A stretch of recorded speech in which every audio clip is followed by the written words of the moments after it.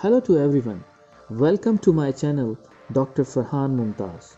I hope this platform will give you a lot of learning and improve your hidden skills.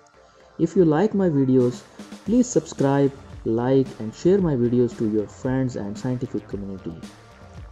In this video, I will show you how you can build tapered single mode fiber with a diameter of 30 micron and 10 micron.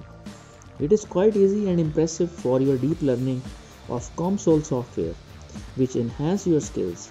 I request you to please watch my video till end for better understanding. I wish you all the very best.